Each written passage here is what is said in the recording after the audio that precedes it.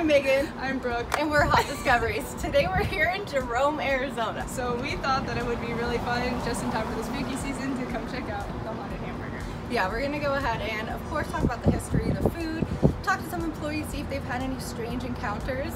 Maybe we'll have our own encounters. Who knows? Maybe the hamburgers will actually be haunted.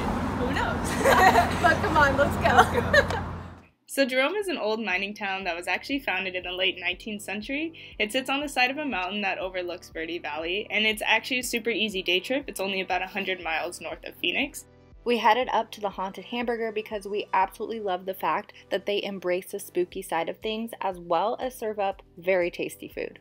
So speaking on the spooky side of things, this actually used to be a boarding house for the old miners that used to live in the city. During the renovations for the restaurant, the owner himself actually would find tools going missing, like a bunch of hammers, and then they would just show up randomly throughout the entire renovation, and so they actually have that now hung up on the wall. The hammers aren't the only spooky story we have for you. We have a couple more to tell you, but first, let's check out the food.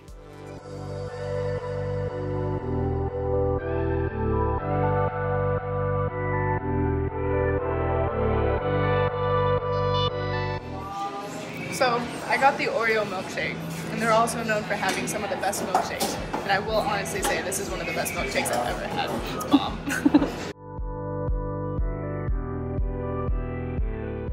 Okay, so I have the Haunted Hamburger right here. It has grilled mushrooms, grilled onions, green chili, of course some bacon, and a heaping top of haunted guacamole. Let's try it out. All right, and yeah, this burger is amazing. You definitely have to try it. That highlight. It's really good.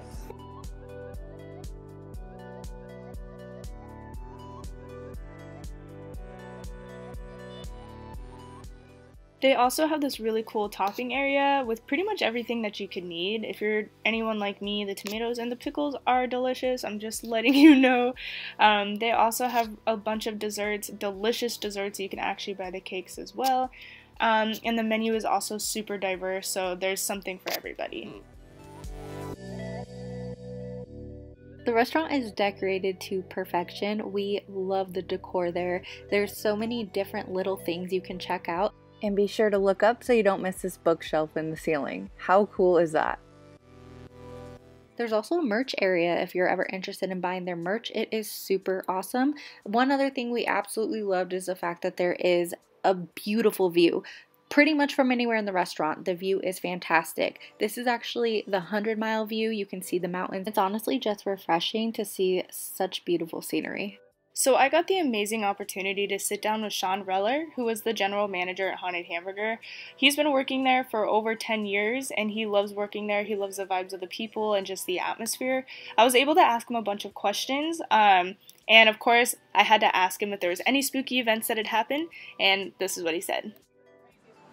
Craziest one? It was not long after I first started. I was locking up the front door over here, and my alarm would not set because it said upstairs motion, upstairs motion.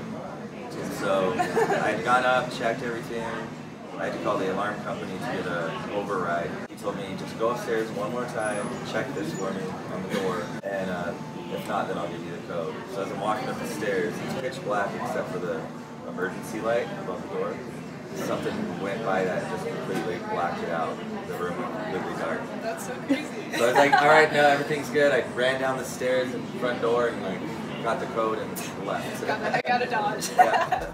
So you might be wondering what other odd occurrences have frightened staff, owners, and guests alike in the Haunted Hamburger. Cans flying off shelves, the hot water being turned on in the middle of the night, distinct smells in the airwell, and even photographs guests have taken capturing the vague image of a woman. So is the Haunted Hamburger truly haunted? The only thing we experienced was amazing food and great vibes, but you definitely need to come hang out and see for yourself. Thank you guys so much for watching, and thank you so much Haunted Hamburger for having us. It was a blast, amazing food, awesome history, just really good times. So if you're in Jerome, make sure you go to Haunted Hamburger. You gotta go. Let's go. Comment down below, have you ever been here? You should definitely check it out. If you haven't, give us some other places to go check out as well. And make sure to like this video, subscribe. Until next time.